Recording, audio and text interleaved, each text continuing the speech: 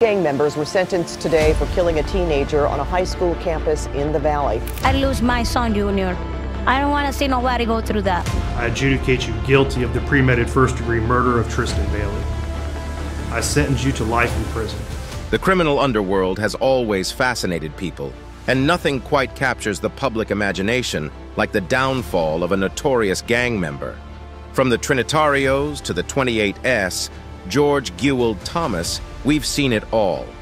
But what happens when these hardened criminals are finally caught and sentenced to life in prison? In this video, we take a look at the top 10 most hunted gang members and their reactions to receiving the ultimate punishment. Get ready for some shocking revelations and unexpected emotions. Number 1. The Trinitarios. The assassination of Lisandro Guzman Feliz, also known as Junior, shocked the nation and brought attention to the ruthless violence of street gangs.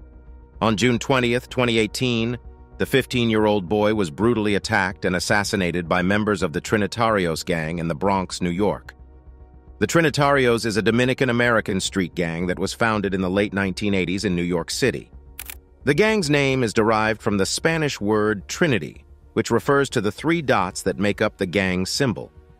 The Trinitarios have a presence in several states across the U.S., as well as in the Dominican Republic.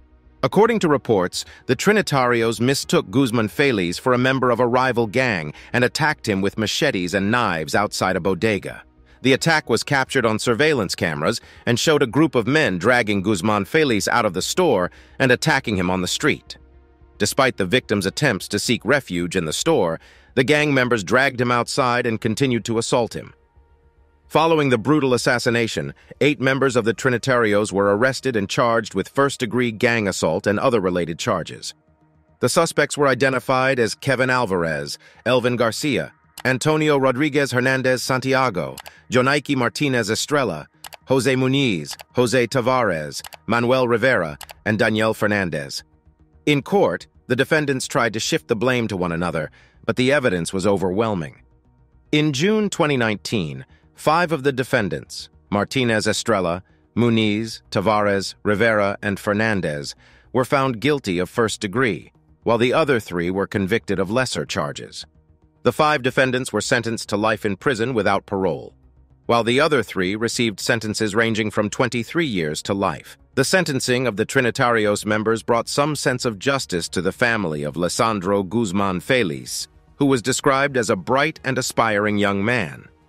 In a statement, the victim's mother, Leandra Feliz, said that the defendants took away my son's dreams. He wanted to be a detective, and he wanted to help others. She added, "My heart is destroyed, but I will not let his name die. I will make sure that Junior's death will not be in vain." The Trinitarios gang members showed little remorse for their actions, and some even smiled and laughed during the trial. However, their conviction and sentencing sent a strong message that such senseless acts of violence will not be tolerated in our society. Number 2. Montana Baronet. Montana Baronet, a member of the vicious West Baltimore narcotics gang known as Train to Go, has been sentenced to 2 life prison sentences for taking the lives of 6 people. According to the news, Baronet's social media activity revealed his violent tendencies, as he once wrote, "A few haters, I will take all of your life if I could." Baltimore police once called him the city's #1 trigger man. Baronet's involvement in the gang's criminal activities dates back to when he was just 13 years old. He was involved in illegal substance trafficking and violence, and by the time he was 21, he had already been attacked twice. Despite this, Baronet continued to engage in criminal activity, eventually becoming a key member of the Trained to Go gang. His crimes included several brutal assassinations, including the assassination of Antonio Addison on the front steps of his grandmother's home. The mother of one victim spoke at Baronet's sentencing, saying, "Montana Baronet is the devil's child. Nobody can be that evil. To lose your son is the worst pain you can ever feel." During the trial, there were reports of witness intimidation, and several U.S. Marshals were assaulted while bringing co-defendants to court. Despite this, the jury found Baronet guilty of 6 counts of assassinations and multiple other charges related to racketeering. Baronet's lawyer claimed that his client had a difficult life, dealing since the age of 13 and was a victim of circumstance. However, the judge was not swayed, stating that Baronet's actions were a result of his own choices and that he was a danger to society. Baronet's reaction to the sentencing was a straight face, but many relatives of the victims chose not to speak out of fear for their own safety. The new police commissioner who attended the sentencing emphasized the importance of seeing the outcome firsthand, stating that it was necessary to understand what was at stake and how to make sure the police department performs at a high level and partners with other agencies. The sentencing of Montana Baronet sends a strong message that violent crime will not be tolerated in Baltimore and that those who engage in such activities will be held accountable for their actions. Number 3. Aiden Fucci. Aiden Fucci was just 14 years old when he committed one of the most heinous crimes in recent Florida history. On May 9, 2021, he took the life of his 13-year-old classmate Tristan Bailey and left her body in a wooded area near their home in St. Johns County.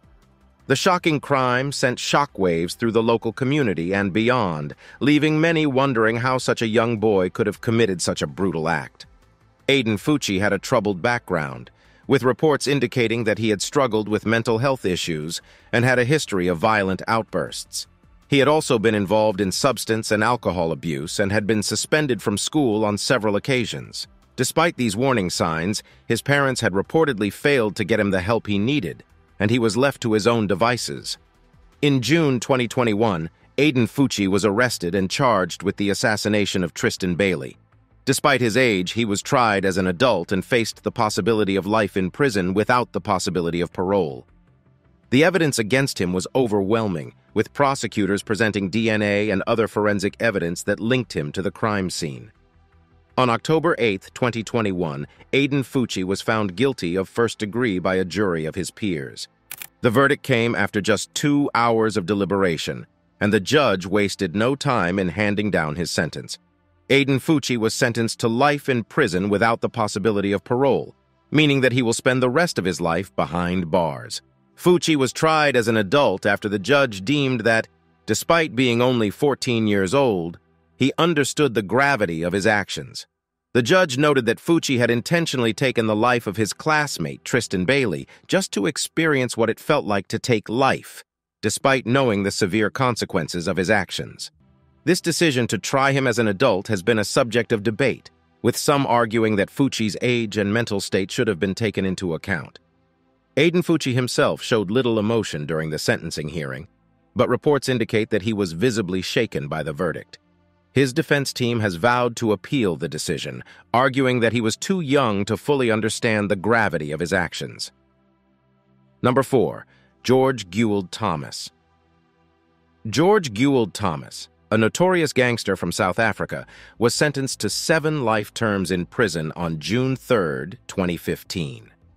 Born in 1963, Thomas grew up in Cape Town's notorious Cape Flats, a hotbed of gang activity and violence. He was a member of the 28S gang, which was known for its brutal tactics and control of the narcotics trade in the area. Thomas's criminal career began in his teens when he was initiated into the 28S gang. Over the years, he rose through the ranks and became one of the gang's most feared members. He was involved in numerous violent crimes, including assassinations, illegal substance trafficking, and extortion. In 2006, he was arrested and charged with the assassination of 7 people, including a 6-month-old baby, and is now paying the price for his crimes.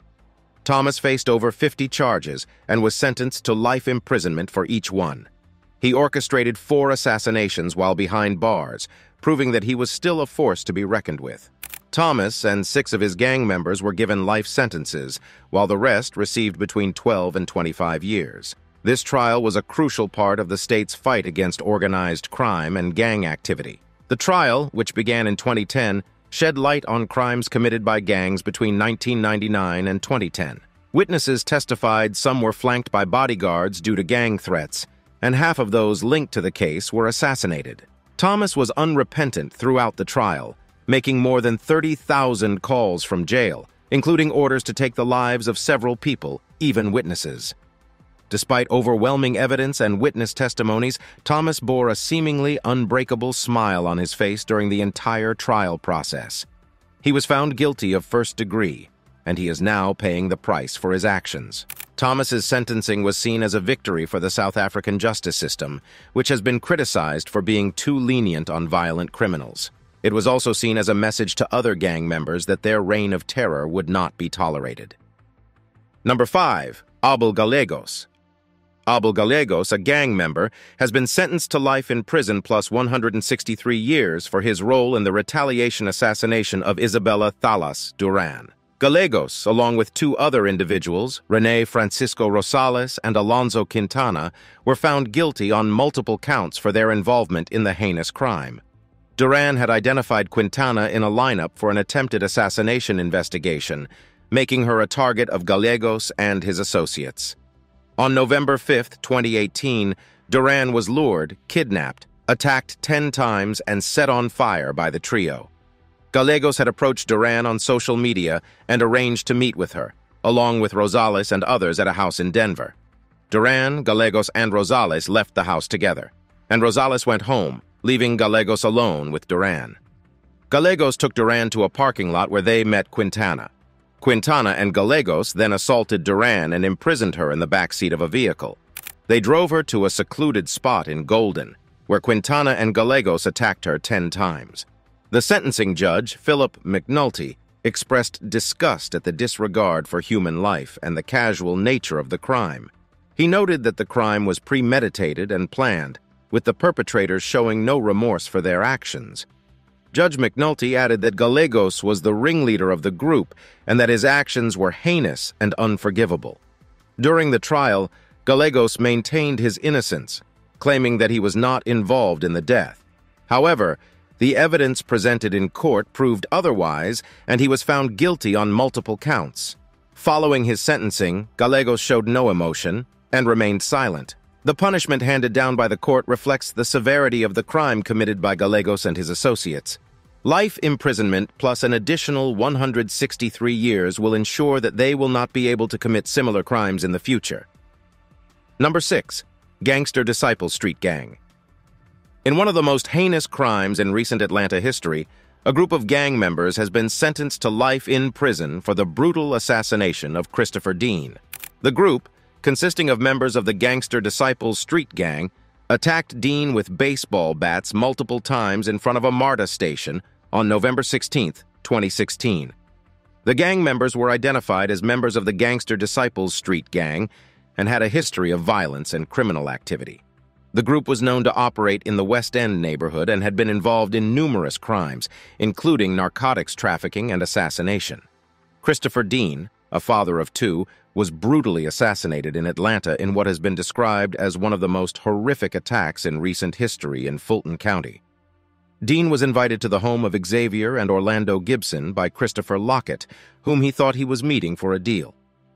However, Lockett had discovered that Dean had been a police witness in California, and he and other members of the Gangster Disciples decided to make an example out of him. Dean was beaten with a 2x4 and a crowbar, and his body was put in the trunk of a car and left at a MARTA station in Atlanta. The evidence of the crime was left untouched for 30 days before it was discovered.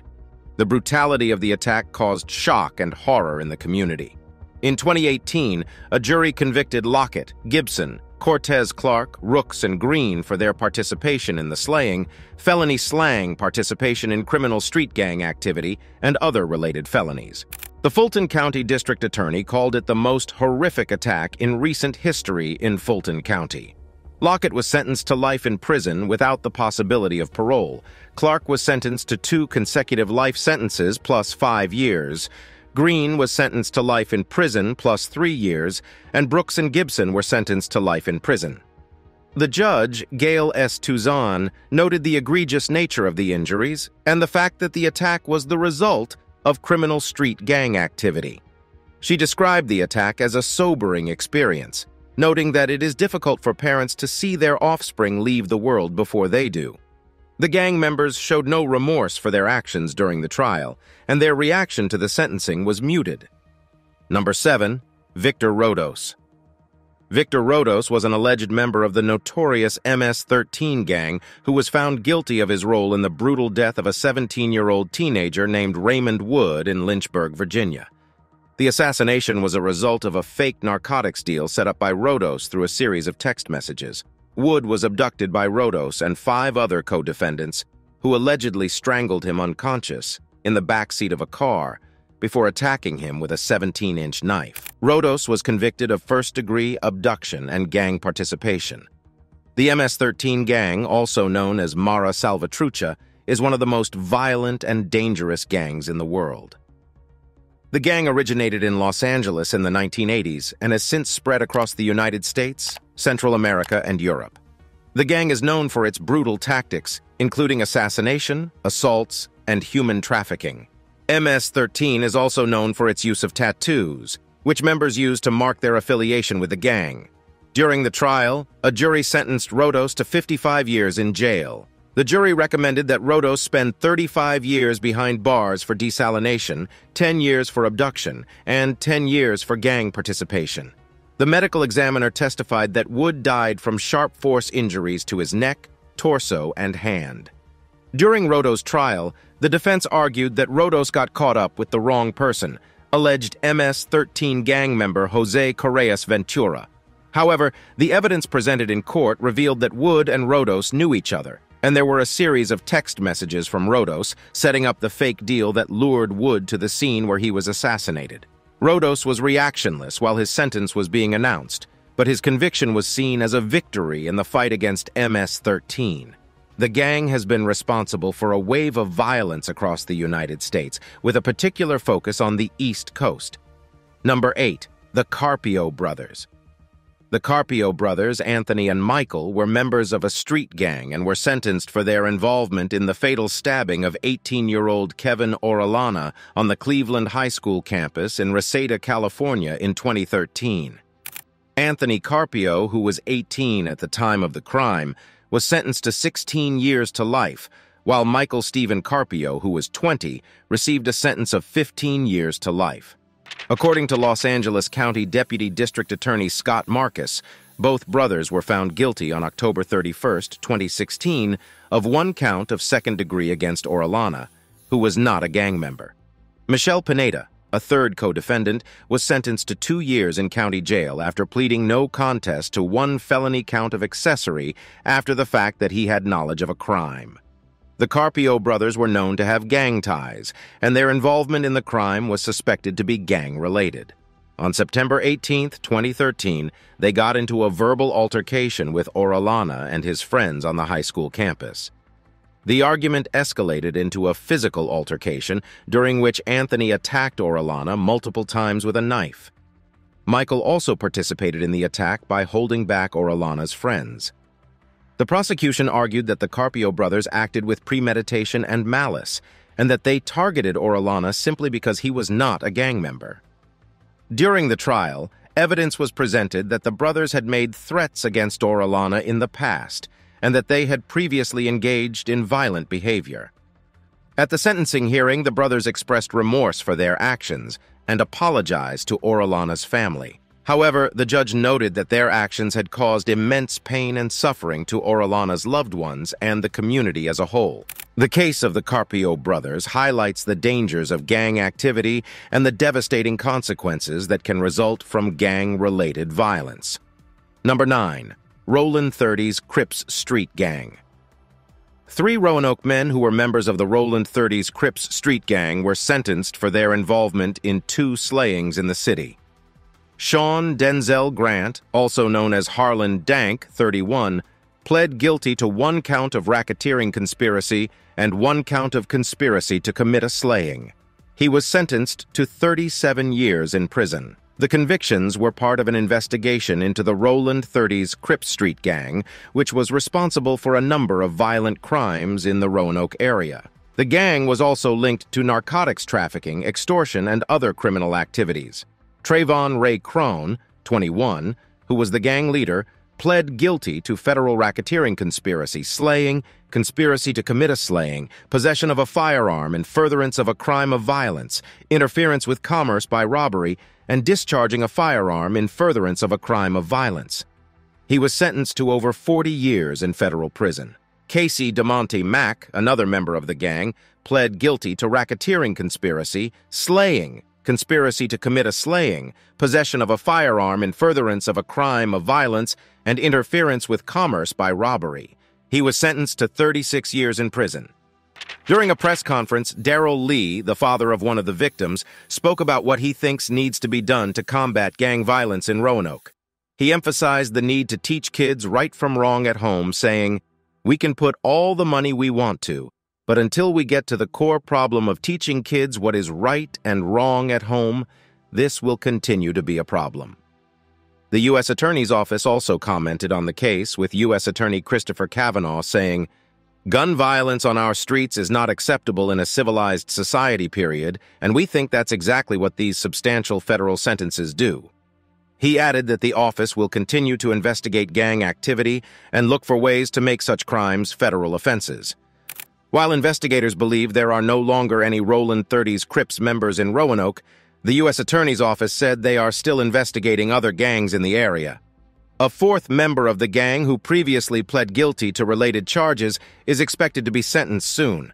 Overall, the sentences handed down to the 3 Rolling 30s Crips members demonstrate the seriousness with which the court and law enforcement take gang-related crimes. The hope is that these sentences will serve as a deterrent to others and help reduce gang-related violence in the Roanoke area. Number 10. Lee Rios. Lee Rios, a 25-year-old man, was sentenced to life in prison without the possibility of parole by Judge Mark D. Mason in Hampton Superior Court on Friday, February 23, 2018. Rios was found guilty of the first degree for taking the life of 18-year-old Kenneth Lopez, a fellow member of the Latin Kings gang, in 2015. During the trial, Assistant District Attorney Max Bennett detailed the events leading up to the assassination, stating that Rios made a calculated decision to lure Lopez from his house, enlisting the help of other Latin Kings members. Bennett described the assassination as meticulously planned and aggressively pursued, and noted that Rios was excited to carry it out. After the assassination, Rios boasted about it to others.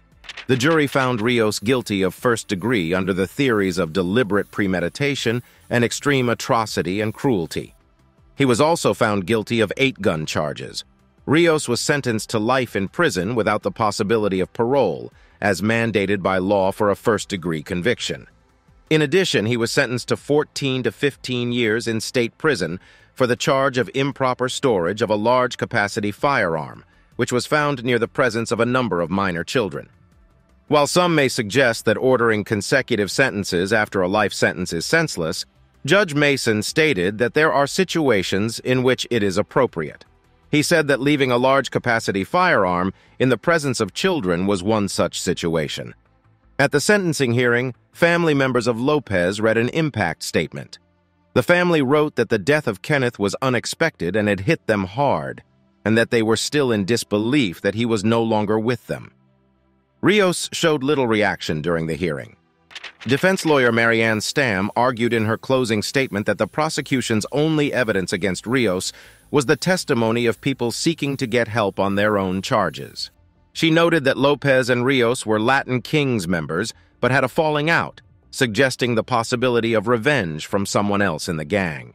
However, numerous prosecution witnesses testified that Rios told them he took the life of Lopez, and the jury ultimately found him guilty.